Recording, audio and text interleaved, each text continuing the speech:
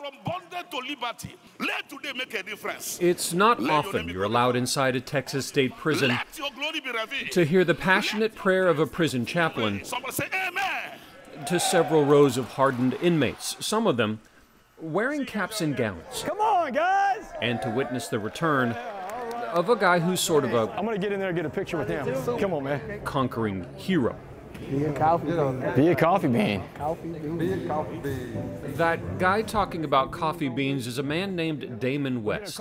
This Damon West, the Dallas Uptown Burglar whose drug and theft convictions got him a sentence of 65 years. I was a bad guy. I was a scumbag, Kevin. I mean, I But was paroled really and able to drive around Dallas with me just a few years ago because he found a way to change on that very first day This is like the place where I was reborn. at the Dallas County Jail. If rock bottom was the day I got sentenced to life in prison, the rest of my life began in that cell up there.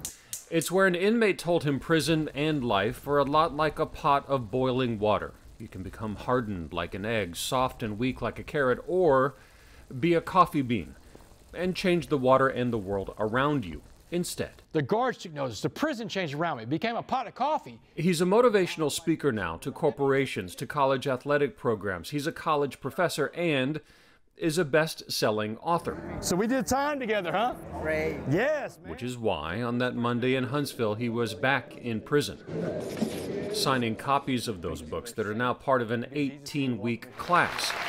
The inmates in caps and gowns, the very first graduates, men now motivated to be coffee beans, just like him.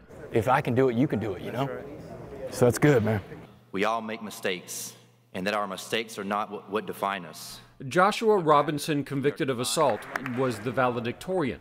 Congratulations, Coffee Bean. Thanks, Damon. Yeah. He says the simple message To have a platform is working for him. You can be that coffee bean. You can transform the people around you, you know, by transforming yourself first and foremost, you know.